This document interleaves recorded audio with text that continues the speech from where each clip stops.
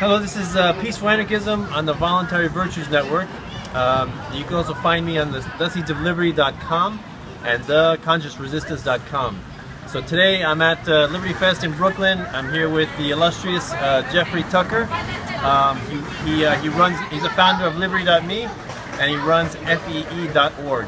And I also, I interviewed Lawrence Reed earlier, the president of FEE.org, so I'm delighted. You know that I've been friends with, yeah, it's good to be here. You know, I've been friends with Larry since I was an undergraduate. He came to my college and spoke. Really? Yeah. Wow. And it was so amazing because then 2 years later, he and I traveled to Nicaragua together. Wow. Back when it was run by the communists. Oh, really? Yeah, the actual, like, real communists. Oh, yeah. Oh, my God. And we got arrested together. Yeah, he was telling me a little bit about how he said he was detained, as he liked to call it. Yeah. And then he was later. So yeah, so it's an old fan. It's a pleasure to be working with him now at FEE. He's been doing a lot of great work for many years. I'm really a fan of his work, and he's very graciously sent me some of his books and articles, like his pamphlets, like in the mail. I told him I haven't read any of his books. He said, "What's your address?" That's so he's sweet. Really gracious man.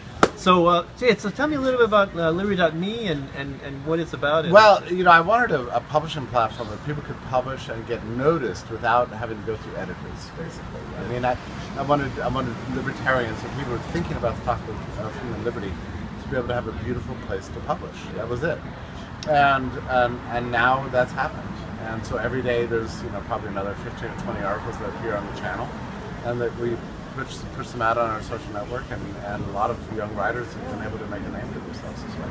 It's also a social network, a library. It's many things. Yeah. So that's $5 a month. It's which is awesome. Yeah. And it's a great alternative to kind of free social media that's out there.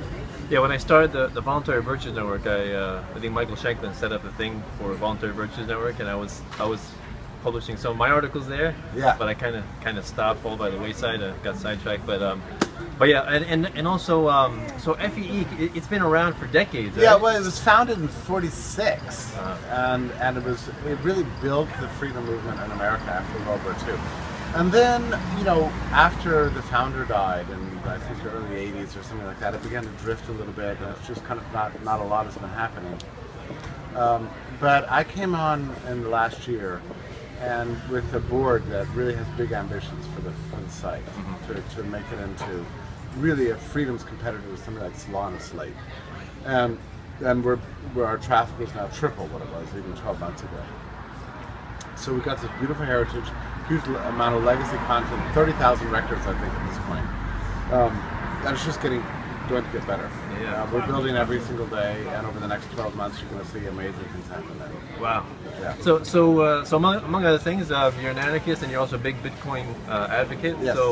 So can you just describe a little bit about Bitcoin? I mean, you just talked about it in the panel. No, I mean, I love Bitcoin because it's sort of, it wasn't introduced by a Senate Banking Committee or a Fed economist or an academic at Harvard or something like that.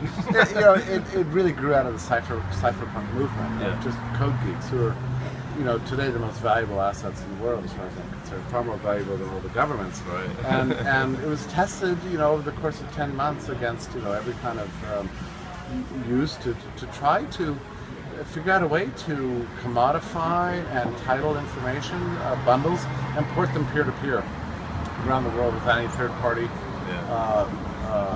intervention. And it worked, and Bitcoin achieved its first value on October 5th of 2009, which is, first price. And that was awesome because that was a proof of concept. It was about 16th of a penny. Was that when they bought the 2 pizzas? No, that came much later. Oh, that was that 2010 in November, I think? November, right?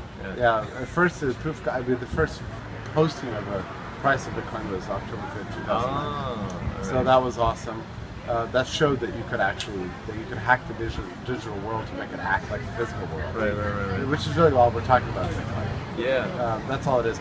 It is a kind of gold for the digital age. Yeah, yeah, it's funny when I talk to people about Bitcoin, most of them say, yeah, I saw it on Yahoo News, and I heard there was a bunch of crashes and people lost their money. Like, I don't really trust it. So it's kind of funny that the stuff that they hear is only the stuff from mainstream news, which is all like all the failures and all the But it's always been this way with new technology. It was this way with railroads. For 40 years the headlines in the course of building the railroads was, oh, look, here's a stock market scam. Here's somebody who died. Building roads. Here's a train that went off a cliff, and so on and so on. And the headline is never that humanity has been transformed because of the railroads, and now millions of people are fed in ways they've never been able to fed. The travel times have been reduced to 100 of what they once were, and so on. It's the same thing with Bitcoin. The headlines will always be filled with the scandals and the rackets and there are plenty of them. But the big picture is that Bitcoin has changed how we think about money. Yeah, so what do you say to people that say, well, it's just digital, it doesn't exist, and hackers can just go in there and steal your money easily? What do you say to those people? What I used to say is that's not true. I mean, it's the least hackable form of money on the planet, actually, as compared with credit cards. Oh my God, we are trusting. Every one of us trusts probably dozens or even hundreds of third-party providers to hold intimate data of our lives. I mean, if iTunes ever gets hacked, and it happens every day actually, there's hackings going on all over the place. Steal our identities, steal our money. It's very insecure. Bitcoin is the opposite because it's an open source protocol, and you enter and exit from the blockchain using a public address system. So it's just awesomely secure. And I've seen it tested and tested again. And I think it's incredible. I mean, in the Bitcoin community, you're very incentivized to find flaws. If you ever find a problem, then you're suddenly famous. So it's being watched by hundreds of thousands of the world's smartest people at all times. Yeah, and I also tell people. And it also doesn't hold any personal identity information. That's really incredible.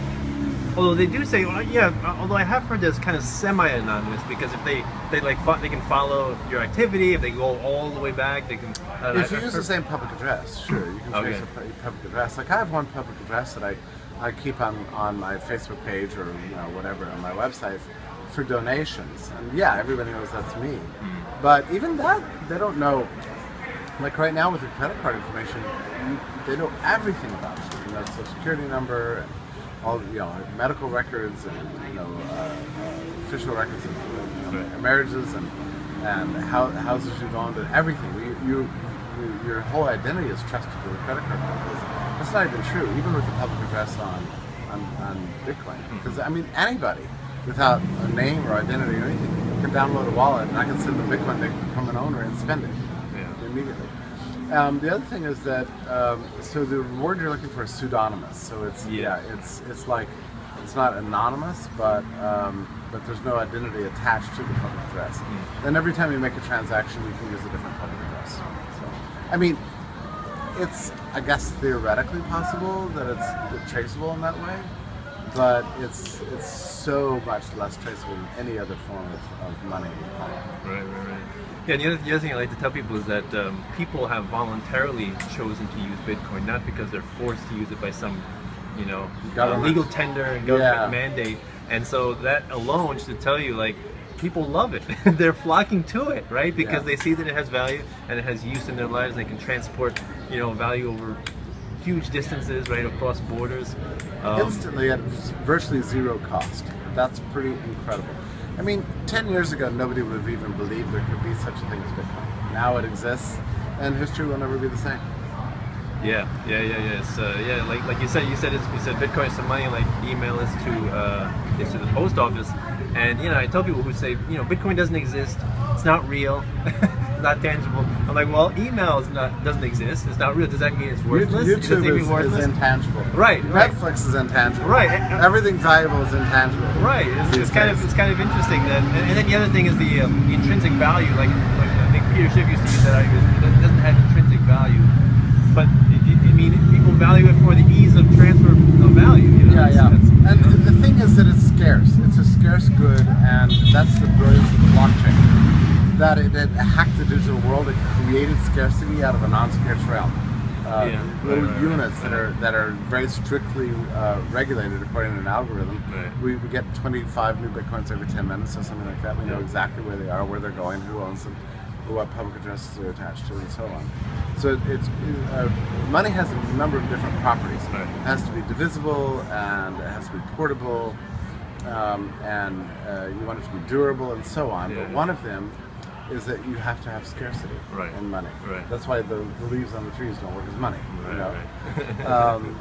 Right. And so Bitcoin has that scarcity, and that's real innovation. Actually, I remember one of Mike Maloney's the Hidden Secrets of Money documentaries, and they say, you know, they say that money grows on trees, when actually in the banking system we have today, it grows much faster than trees. True. That's really true. Way faster. The dollar could never become money today if you were starting from scratch. You're like, oh, here's a group of 12 guys who are going to decide how many pieces of paper we're going to print up, and you'll take them and give them value. It's like, no, that's probably never going to happen. It only has value because of the legacy, and the legacy is gold and silver. Right, right. It started as a commodity, right? That's right. And it was a very slow, gradual evolution of slowly detaching from the commodity, just accepting the paper. Right. And so, okay, cool. Beautiful. Jeffrey, thanks a lot. Okay. It's been a fun conference. Thanks for having me. Yeah, it's awesome. Great to see you. So this is Peaceful Anarchism on the Voluntary Virtues Network, and theseedsofliberty.com and theconsciousresistance.com. Wishing everyone have a wonderful day. Take care. Bye.